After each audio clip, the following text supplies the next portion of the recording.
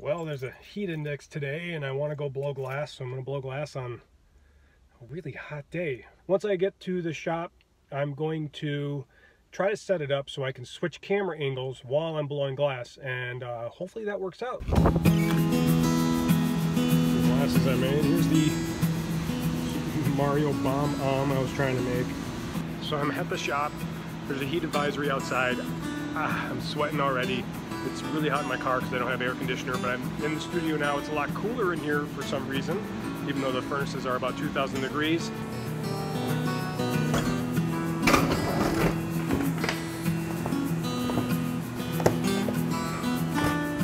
So what I decided to do this time, so I can have a few more cameras, I got the GoPro. The other thing I got was a normal kind of camcorder that I want to use, because then I can zoom in further. Hopefully it'll last longer and will stand up to the heat a little bit more. Now, one of the issues I'm having is even with the GoPros will still overheat if I get them too close. So I can't really go up to the glory hole, or I can't get it too close to the bench because it still may overheat, because the glass will radiate the heat off of there. And if the cameras are too close to just the glass I'm working with, the heat from radiating from the piece I'm working on will affect these and may overheat them. I tried doing a first-person kind of video once, and I got about 3/4 of the way through, just making a simple drinking glass, and both the phone and the GoPro overheated on me. I may try it with 8 to see if this is any better, but I can still set it up to use it to get creative angles in here, which we'll put that on today. And then I got HDMI cables so I can run these cameras further from the computer. If you're using a USB, it doesn't reach as far as HDMIs do, so I tend to try to use camcorders that have HDMI so I can spread them out a little further from the computer and get different angles, as opposed to only being limited to, I can't remember what the limit is to USB, 10, 15 feet or something like that. And then adapters to make this work. My point is to have 3 cameras that I can then use a USB number pad to switch between the cameras so that I can change them while I'm blowing glass by pressing a button and change the cameras in OBS. I also had set it up at one point so that the chat could change the cameras for me if they wanted. I may have that off right now, or I may only make that something that mods can do in my chat. And we'll see how well the changing camera angles works, and hopefully we'll have a good stream. Also, I don't understand why HDMI cables cost so much. This is like $80. Why?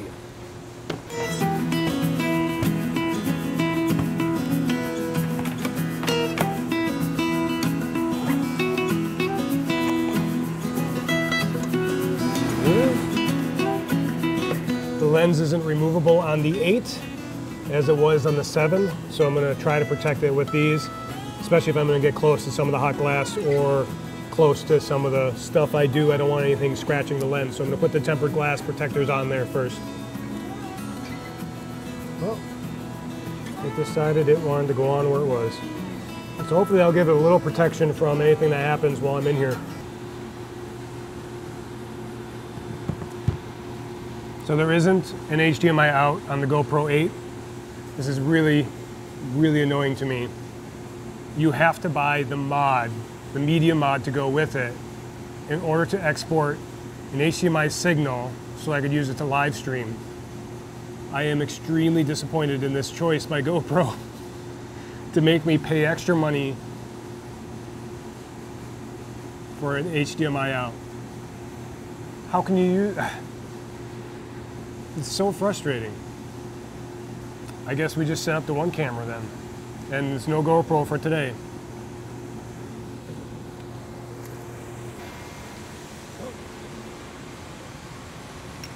Gotta find out where to turn it on. There it is. So the image quality on the screen doesn't look too good, so hopefully it looks better through the HDMI, because it does not look good. To be honest, I'm not that impressed with the Canon's camcorder's video quality. This is the image you get from the Canon R800, I believe it's called, wide there. Then we'll be switching back to the bench camera when I'm doing something there. So we'll set up the Bluetooth number pad so I can switch between the scenes here. So if I press the button, changes. So now I can change scenes. So now I just need to find a way of attaching this to my arm so I can press buttons. There it goes. Let's try and get it to work. It wouldn't work at first. I'm happy. Switch scenes. Oh, there you can see it. See? There. I can switch scenes by pressing a button.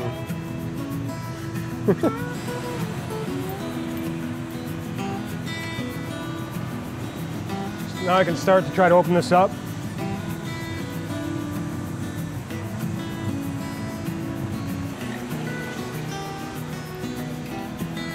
Spin it. I can hang it down and let it kind of fold on itself a little bit. I'm going to keep it spinning so it stays open. It has some fold, otherwise it'll fold too far down, so I'm just going to keep spinning it.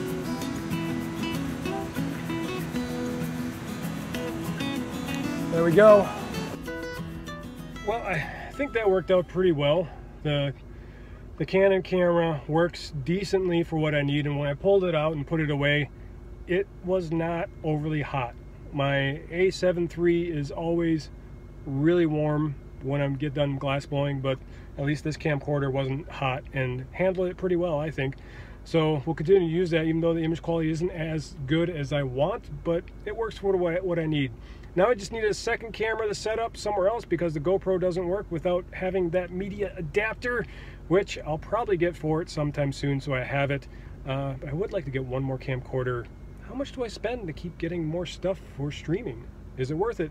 I don't know, I'm going to keep trying, but I did like changing cameras, and I hope to have more cameras to do that. So thanks for watching, and let me know what you think, and I'll catch you next time. Look, camera switching. So cool. Kennedy_DJ. Bye, dude. I messed up. I'm messing up a lot.